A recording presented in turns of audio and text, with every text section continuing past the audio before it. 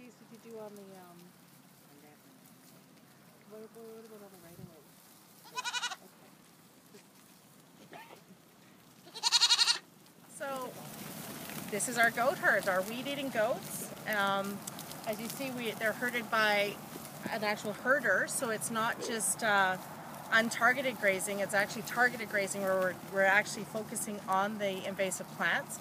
We also have 4 dogs with the herds that keep the predators away, because keeping the goats in good shape and safe are a high priority. And as you see, this site itself has been in years of non-use, and it has a variety of invasive plants here, some high priority, some not. Our big concern is that really tall plumeless thistle. Well, plumeless thistle is, it comes up on our list as a high priority species. We had a very large site here, and we actually had a containment line in it to try to keep it localized here.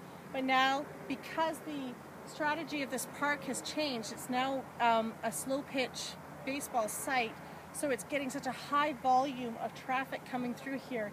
We've raised the priority of this site because we just don't want to see this plumeless thistle being taken away from this site. So it is, it's got big thorns that grow throughout, it's stiff, it produces weed-borne seeds, so it can spread quite rapidly. And it's just, this is one of those plants that it's an actual physical barrier to recreation and land use. The idea is that it's not going to get rid of the plant. It's not like hand pulling. It is just, it's grazing, but it stunts the plant. It keeps them down, and now grazing at this time of year will make the plant rely on all its energy and its roots. So it's going to set up a new bolt. And if you do that enough time, the goal is to get it for at least 3 years using the goats, that the plant is going to be so suppressed and so just wears out of energy and eventually just dies away.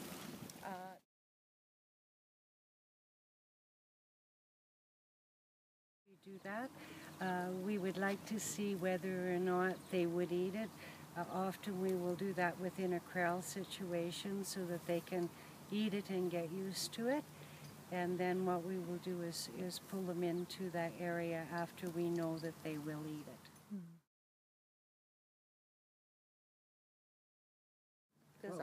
What we do is that they are never alone.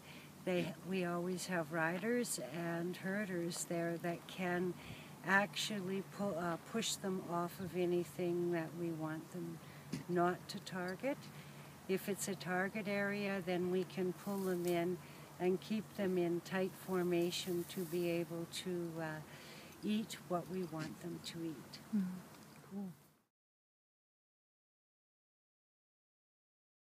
So this is a great site where they've been already a couple times. So if we take a look over at the plumeless thistle here, we see that it's quite high still, but if you remember, it was over my head in some locations. So they start from the top down, and then when we look around, we'll see some that's much smaller as they've grazed it down, and then some that gets almost right down to the ground. And that's how this works, is that they go through in sort of a cycle and they repeatedly graze the same area, and they'll just work it top down. So this plumeless thistle has been grazed by the goats before, several weeks ago, and if you can see, this is the reaction it does. It's gone into a bolting stage, it has new flowers. Chances are it's not going to set seed this season, and it's expelled a whole bunch of energy here. So if we can get the goats through again, all that energy is going to be gone now because it's already been spent in this plant. And this is why it's not a 10-day project or a 14-day project. This is something that we would like to, when you're going to use a grazing technique, commit to a long term, at least 3 years, so that we can repeatedly damage these plants and get all those energy stores out of their system. Area, the goats have been through here several times, the entire herd of 440, and if you look, there's no compaction. It's still soft, it's still pliable. We're just not seeing that big trample effect which we would have had, say it be 440 cows. Areas.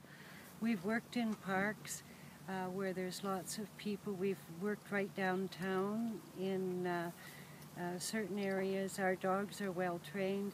They do not bother people at all. even other dogs. They aren't particularly spooky. If they did start to move, we are on horseback, so we can always gather them up very quickly.